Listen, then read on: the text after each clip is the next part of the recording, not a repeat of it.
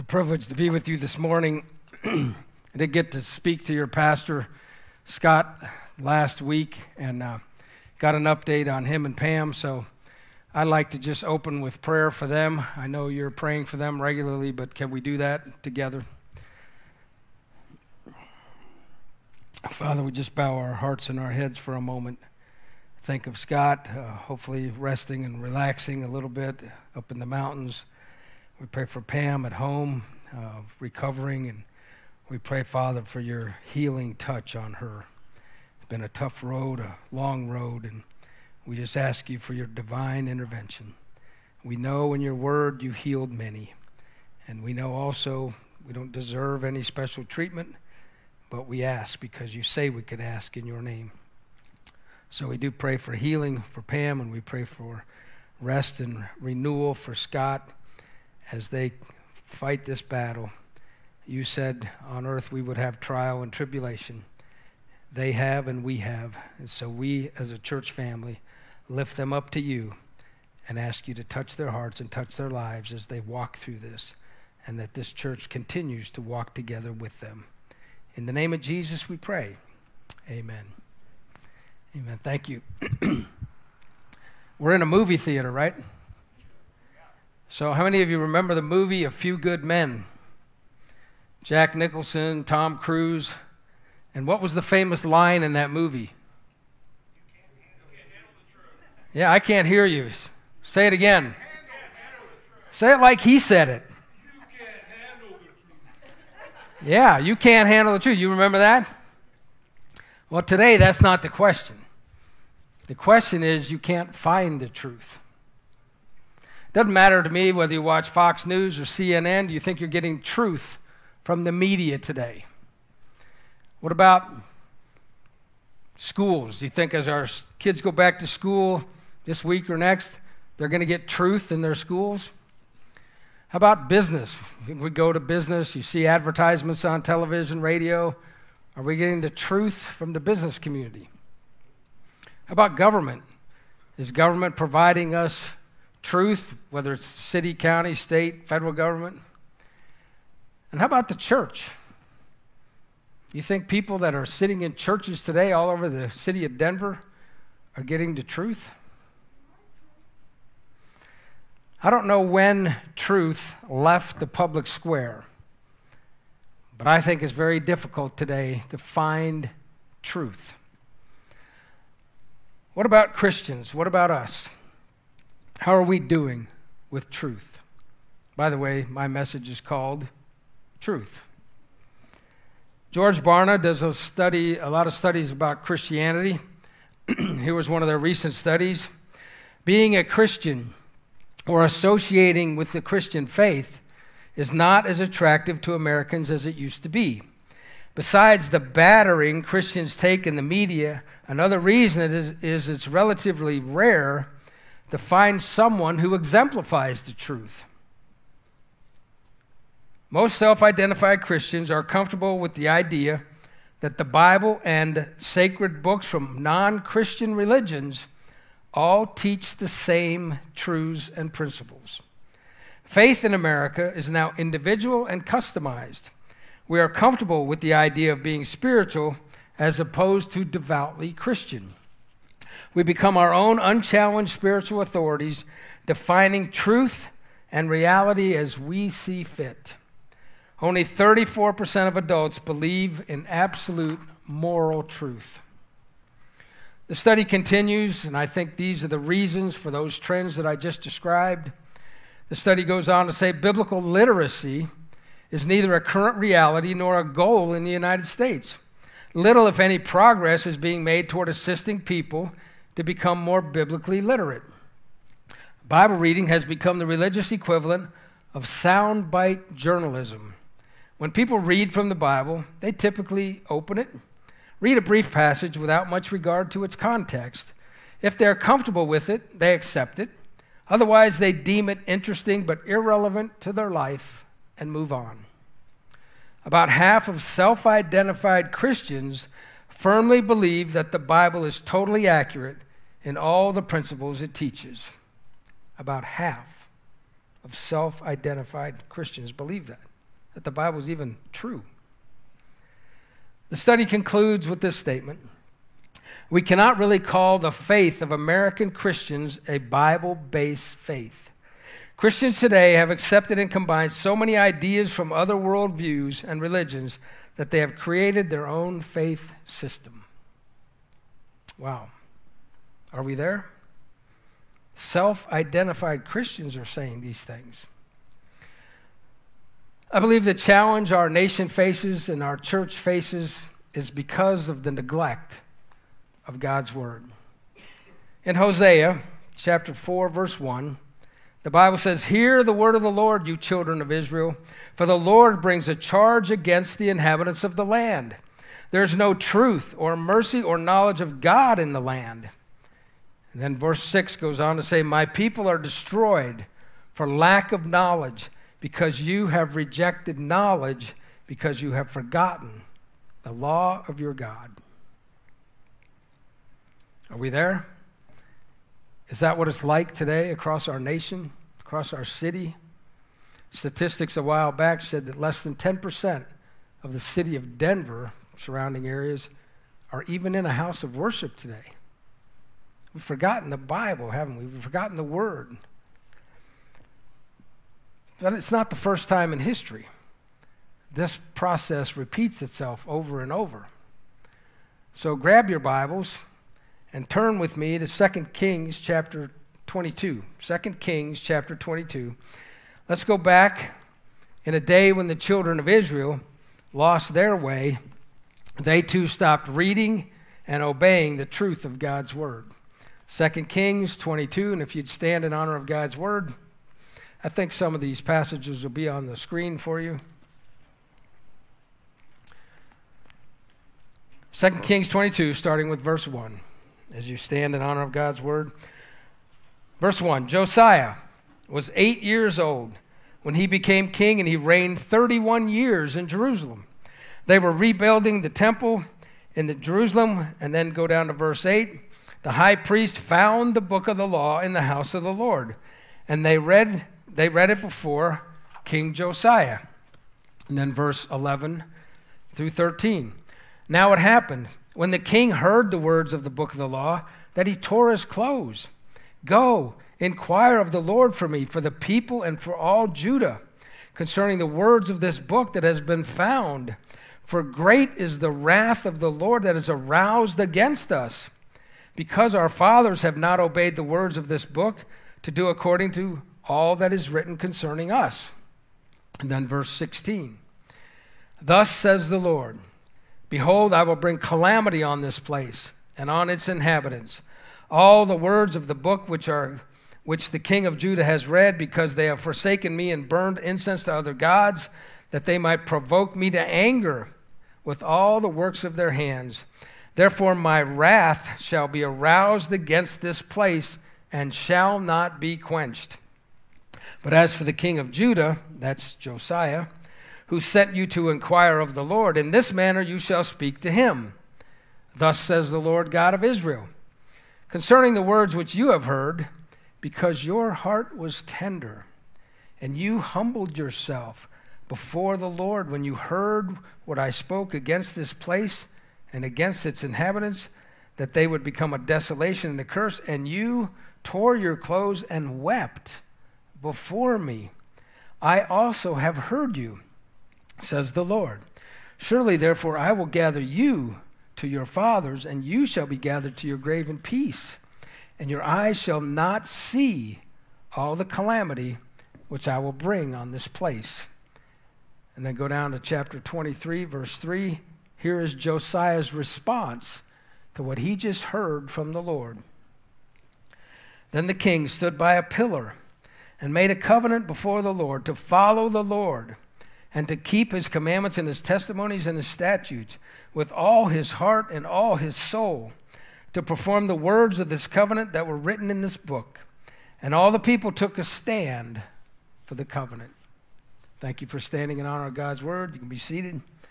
I think God is searching for Josiahs today, those who will read their Bibles and obey what it says. And it was no easier for Josiah to do it than we think it would be for us today. He faced tremendous obstacles, which we're going to learn about here as we walk through this passage.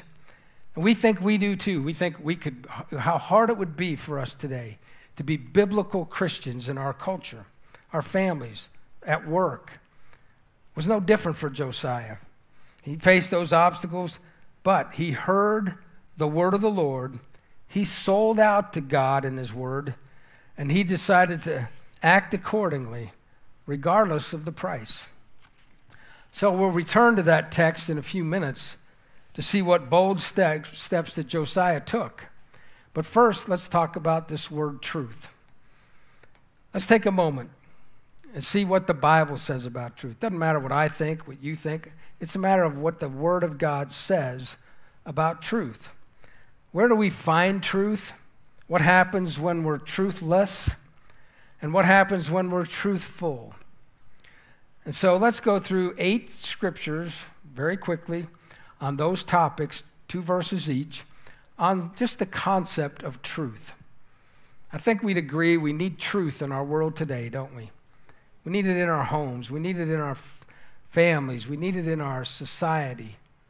So let's think about some verses we can use to deal with this issue of truth with those around us. So the first 2 verses are, where is truth found? John 14:6, you probably can quote it with me. Jesus speaking, though, saying, I am the way and the truth and the life. No one comes to the Father except through me. So the truth is found in Jesus, amen? John 17:17 says, sanctify them in the truth. Your word is truth. So truth is found in God's word, amen? So when we ignore Jesus, we ignore truth. When we deny the Holy Spirit, we deny the truth. And when we avoid God's word, we avoid truth. So no wonder the world is truthless today. How many people care about Jesus? How many people read the Bible? So society all around us is truthless. So let's talk about truthless. The next 2 verses are on truthless. Romans 2:8.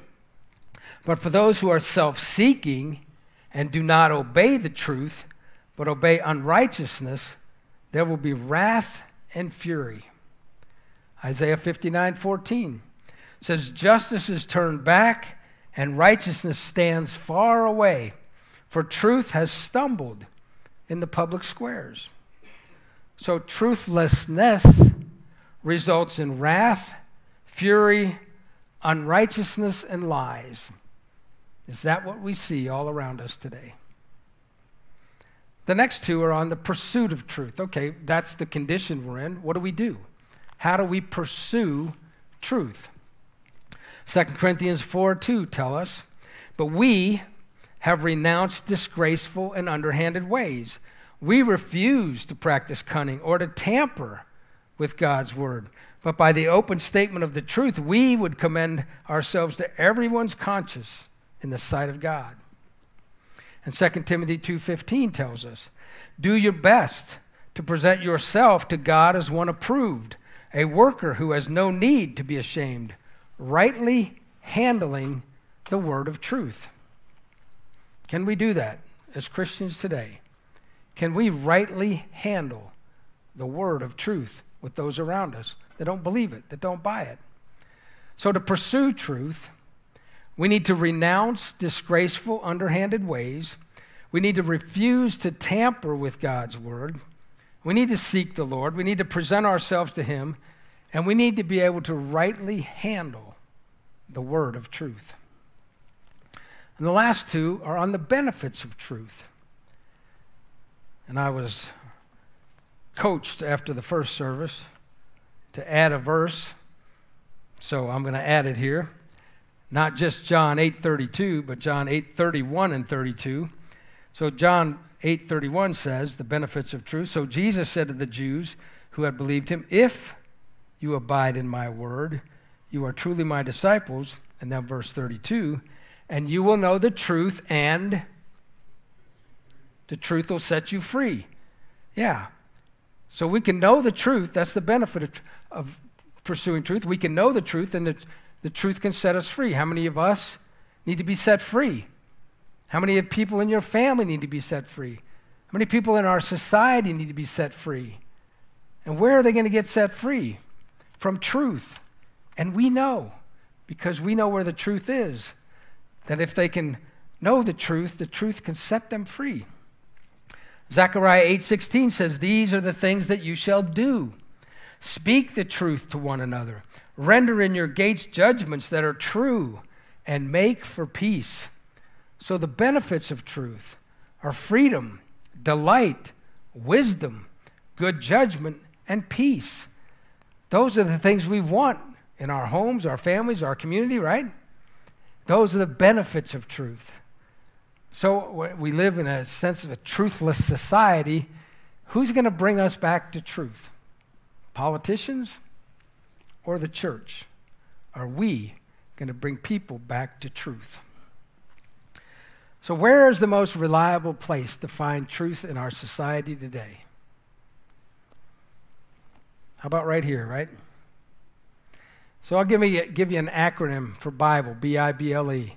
Basic instructions before life every day. Maybe you can share that with some people that are struggling. Maybe you'd like to have some instructions from God, basic instructions before life every day. The Bible is what can help them. 66 books written by 40 different authors, over 1,600 years, 1,189 chapters, 31,102 verses. Yet, the whole thing can be read in the speed that I'm speaking in 72 hours. That's a long weekend. And yet we know that as Christians, we struggle, most of us, with Bible reading. Among Bible readers, the average total time per week in the Bible is 52 minutes. That's 7.4 minutes a day. Now, I can hardly see you because of these bright lights, but I don't know if you're above average or below average here. 7.4 minutes a day in the Word of God. Yet, how much time do you think people spend in front of a television? 3 hours a day. So, where are we getting our truth? From TV or from the Word of God? Surveys tell us we don't read the Bible. In America, in the church. So, I've done this for 20 years now, and I like to do a survey. So would you stand? Can you stand up with me? It's hard for me to see you, but stand up, and I'm going to ask you 3 questions. And then as I ask the questions, you sit down when the question applies to you. So everybody can play here. Everybody stands. And the first question, if it applies to you, you sit down. First question is, I have not read my Bible at all since last Sunday. Please be seated. Okay, the next question is, I've read my Bible some, 3 or 4 times, but not every day since last Sunday, and then you could be seated. And the next question is, I've read my Bible every day since last Sunday, and you can be seated. So do I do that to embarrass you? No. I do that to remind us that we are the statistics. The statistics tell us that about 16% of people read the Bible every day. I'd say in a Calvary chapel, it's always more than that.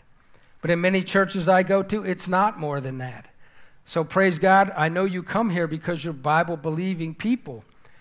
But there's more we can do here, right? We can all be standing and saying, I read the Bible every day. So back to the Bible, an organization out of Lincoln, Nebraska, works on this a lot. They do surveys. They do a lot of research. I got to go there, and down one side of the hallway, they have all the reasons people say they don't read the Bible. And then on the other side, they have all the reasons that people say they want to read the Bible. So let me see if any of these touch you as to why we struggle with Bible reading. Of their 50 reasons about why people don't read the Bible, here's a few. Let's see if these apply to you. I'm overextended. What does that mean? I'm too busy. How many of you would say you're too busy to read the Bible? And then bad time management. It's kind of the same. We say that God is the highest priority in our lives, but somehow we can't fit him in to our daily routine with some time with daily Bible reading and prayer. The third one is my own laziness. I just don't get around to it. I like this one a lot. Church-related activities. I'm too busy doing stuff in my church, I don't have time to read the Bible. That wouldn't apply to any of you, would it? Another one is lack of a meaningful plan. Okay, I get that one. A lot of people start, they just open the Bible, they stop, they don't know where to go, they don't know what to do. So I'll give you some ideas for a meaningful plan a little bit later in this message. But their research also comes up with something very interesting. And that's that it takes at least 4 times a week to be in the Word of God before it will change your life. So if you're, 1 or 2 times, it's probably not impacting you much. So they figured out the threshold seems to be at least 4 days a week before it begins to impact our lives, spending time in God's Word. So why read the Bible? Now, I've said I've given these messages for 20 years, and I've heard people give me these answers, and maybe these are answers for you. One is to know God better. How many of us would like to know God better? I think almost all Christians would say, I want to know God better. So how do we do that? John 5:39 tells us in the Scriptures, you search the Scriptures, for in them you think you have eternal life, and these are they which testify of me. So if we want to know God better, we search the Scriptures because it's all about Him. Another reason that people say they want to read the Bible is to learn how to live life, live like God wants me to live. So I think a lot of us would say that too, right? We want to live the way God wants us to live, and how do we figure that out? We figure that out by reading the Scriptures. So in Proverbs 4:20 through 22, the word says, O my son, give attention to my words. Incline your ears to my sayings. Do not let them depart from your eyes. Keep them in the midst of your heart, for they are life to those who find them and health to all their flesh. So yeah, from the Bible, we can figure out how God wants me to live because it's His instruction manual and how to live. And another reason people say they want to read the Bible is to find answers to problems I have in my life. Now, this is my first time here. I don't know any of you, or I don't think I do. So I don't know whether you have problems in your life or not. But I could probably guess that some of you, maybe most of you, have some challenges. So what do we do with that? How do we deal with the challenges in our life? Psalm 119, 130 tells us, the entrance of your word gives light. It gives understanding to the simple. Now, I think I'm simple. When I grew up in my home, we were not allowed to read the Bible because we were not priests. We were not educated. We didn't have a formal education, so we had to be taught the Scriptures from a pulpit like this. Later in my life, I decided I could read this on my own. Said as a 15-year-old, I was in an accident, I started reading the Bible. I'm a simple guy, but God can unveil His truth to all of us through the Word. So we can find the answers to the problems of our life, whether we have a Bible education or not, by spending time in God's Word. I know it's worked for me, and I'm sure it's worked for many of you as well. All the answers we need, I believe, are in this book. I call it the owner's manual. God made us. He gave us an instruction book as to how to live life, and all the answers are right here. But somehow we just can't find time to spend in it. So maybe you're convinced. I hope that if you're confused about life, if you want real answers, give the truth of the Word of God a chance in your life. He loves you. He wants a truthful relationship with all of us. He has so much to show us, and He chose to put His thoughts, His truth, His instructions in one book. How many of you are old enough to remember the Encyclopedia Britannica? How many volumes? Like 24 volumes of the wisdom of men? He got everything we need in one volume. That's amazing. That's worth reading for me. So how? Let me talk about methods. How? Research tells us, as we already shared, you need a plan. So let me give you some ideas, some tools. We have a table out back. all the tools we have just tries to connect God's people to God's word as easy as we can. So everything we have out there will help you. So one thing you could do is download a free app called Ad Bible, ADD Bible, all caps, with a card out there if you want, and you can listen to the Word of God every day, 10-minute devotion, a chapter of Scripture, some comments from me, and applications as to how it applies to your life. We're in the book of Matthew right now, so if you want to do that, that's an easy thing to do. Just listen every day for 10 minutes. Another thing is we have these resources. We have Bible reading journals. We have one here, and we have another one out there. These have reading plans in them, so you just follow the plan that's in the journal. And then I've done this for 35 years, write down what I'm hearing from the Lord. And so you write a verse, you write down what God is saying, so you journal your way through the Bible. Awesome. It'll change the way you read the Bible. And then we have resources called Day by Day Through the Bible. There's 4 books out there. And so if you want, like this one is the Writings of Solomon. There's 53 days, 1 chapter a day. You listen, and you just write down your own thoughts. There's the Writings of the Minor Prophets. Take you 79 days. The Writings of John, 58 days. And the Writings of Paul, 87 days. If you were to get all 4 of those, that would be 9 months of daily Bible reading that will help you stay in the Scriptures, learn more about God, solve the problems of your life, and help you understand how God wants us to live. They're personal journals that I've used, and they're incorporated in these books. Resources that give you the chance to spend time in God's Word. Now let's go back to the text. Put your finger back in 2 Kings chapter 23. Let's go back and find out how hearing the word of the Lord touched Josiah, and hopefully how it will touch us now. So we learn from what Josiah did, we apply it to what we can do as we spend time in God's Word. So 2 Kings chapter 23. Verse is verse 4. The first thing Josiah did in his day was eliminate idols from the temple. In other words, he took the idols out of the church. And the king commanded Hilkiah the high priest, the priests of the second order, and the doorkeepers to bring out of the temple of the Lord all the articles that were made for Baal, for Asherah, and for all the host of heaven. And he burned them outside Jerusalem in the fields of Kidron, and carried their ashes to Bethel. He took it serious, what he heard from the Lord, and he wiped out the idols in the temple. So the question for us is, what idols have crept into your life?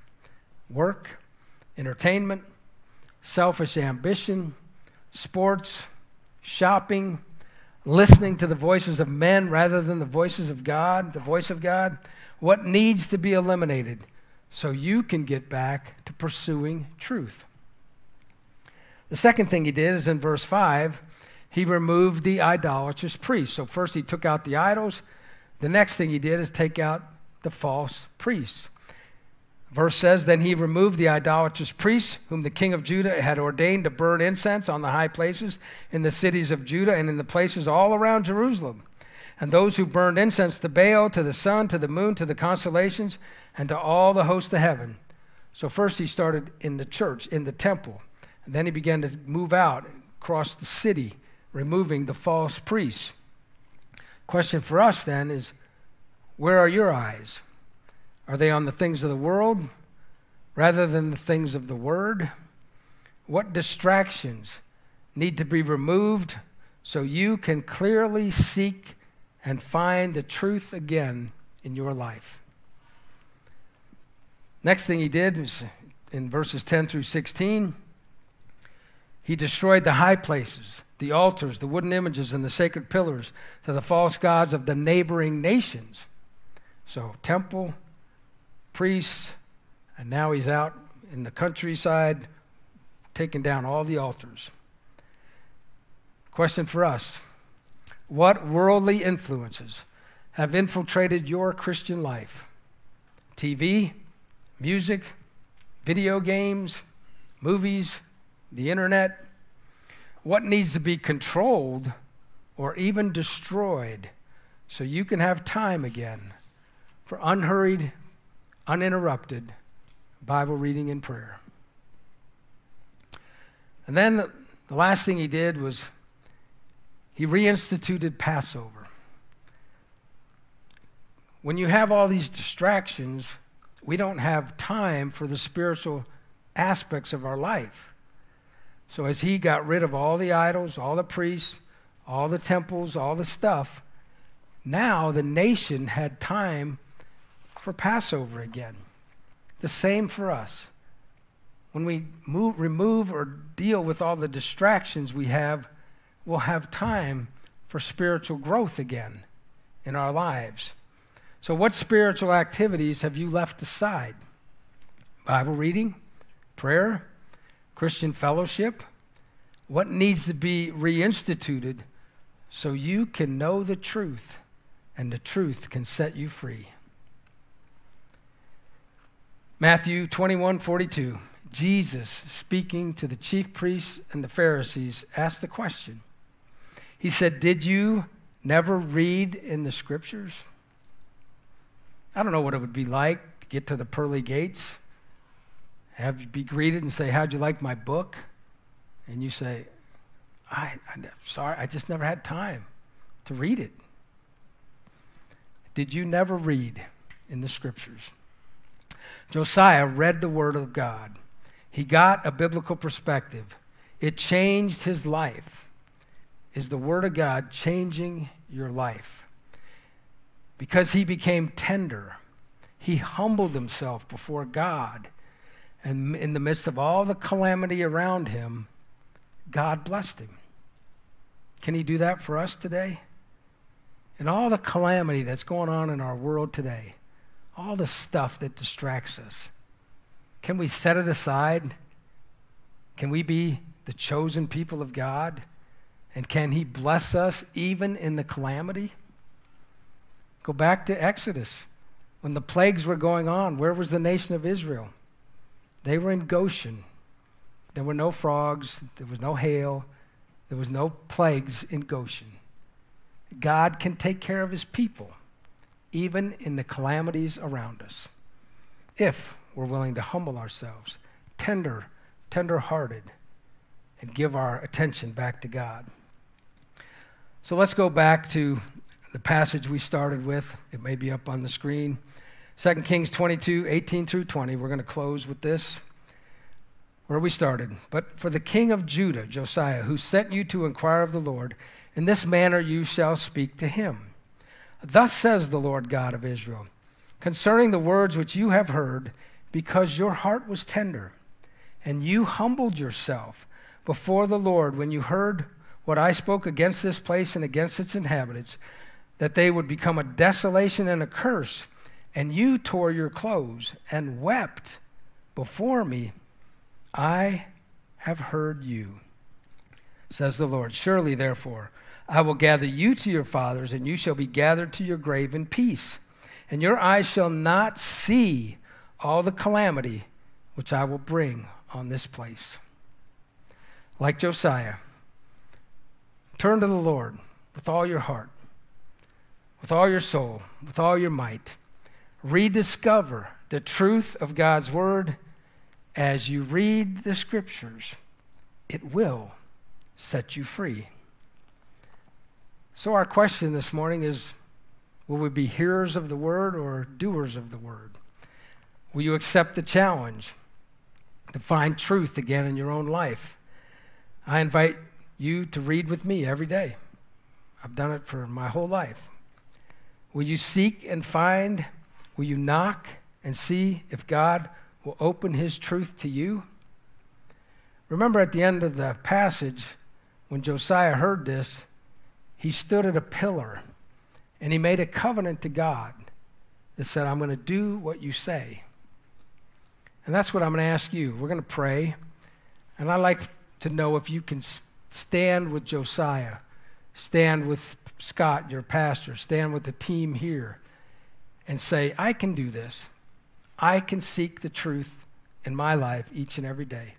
Enough with the excuses. It's time to make a change. And can you stand at the pillar with Josiah and the leaders of your church and make that commitment? What do you think would happen if everybody in this church read the Bible every day? What do you think would happen in the community if people start reading the Bible again? What do you think would happen to our nation, the world, if people got back to the Word of God, the truth of God's Word? So think about it as I pray. You make a commitment to the Lord, not to me, and then we'll close. Father, we bow our hearts before you. We thank you that you love us so much that you gave us your word. You gave us an owner's manual because you created each one of us in your image. And then you gave us a book that could help us teach us how to live this thing called life. Lord, some of us ask for forgiveness for not spending enough time in your word. We can change that today and say, yes, Lord, I will make time to spend time with you each and every day. Teach me in your word. And Holy Spirit, we know it's your job to lead us into all truth. And we need to be taught your word. So Holy Spirit, as we spend time with you each day, teach us the truths of your word. Help us change our lives according to your word, because the truth can set us free. We ask it in Jesus' name. Amen.